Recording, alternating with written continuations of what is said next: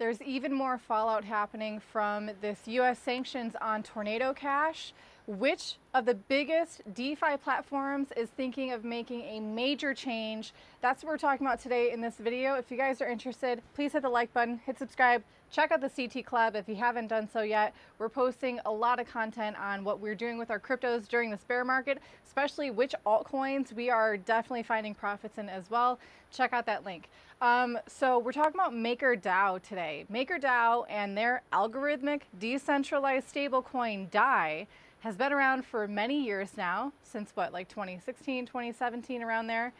They've survived several cycles of bear markets and bull markets, and they are also one of the largest DeFi platforms according to total value locked on the Ethereum ecosystem. So that's huge. MakerDAO is a huge component of the DeFi platforms, the DeFi scene on Ethereum.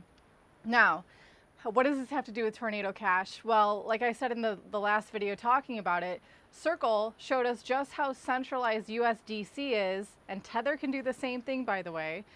When they can freeze funds, they can blacklist wallets, they can have complete centralized control over the movements of those stable coins. That is not a good look for this permissionless, open source, autonomous cryptocurrency space that we're trying to build here. Now, what's happened over the years with MakerDAO is basically they have a minting process with their stablecoin DAI where you can use many different forms of collateral to mint DAI. Ethereum being an obvious option. Also, other stablecoins have been used over the years, and because of that, over 80% of MakerDAO is now comprised of other stablecoins, with over half of that, over half of the collateral of MakerDAO is made up of USDC.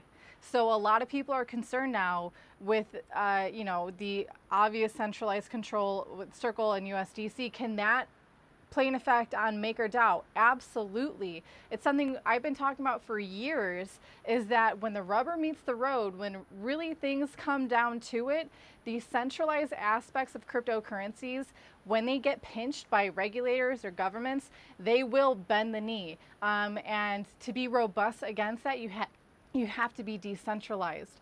And so now, you know, MakerDAO is kind of stuck between a rock and a hard place. Because on one side, there's people criticizing them for having this centralized stablecoin as a majority of their collateral. On the other hand, what's their other option? Selling USDC for Ethereum. That's something that the DAO of the MakerDAO, the decentralized autonomous organization running this whole thing, that's what they're going to have to decide if they're going to do. Are they going to purposely depeg DAI from USD? Are they going to remove themselves from being a stable coin? Vitalik Buterin had an opinion saying that would be disastrous and a horrible move, because that is the value of DAI and MakerDAO, is its stability. Now that it is pegged, could potentially be pegged majority to Ethereum, and Ethereum is not a stable asset. It's not designed to be stable. If it crashes, it could have the same effect of UST and Luna. Not a good look. So ideally, MakerDAO would have a lot more diversity within their collateral. Obviously, I don't know how they would achieve a stability pegged to USD if they're using non-stable collateral. There's a lot up in the air for MakerDAO, and it's definitely something that we all need to pay attention to. So at this point, we're in a will they, won't they stage.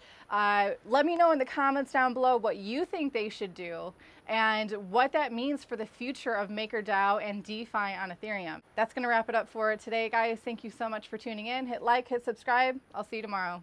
Bye, guys.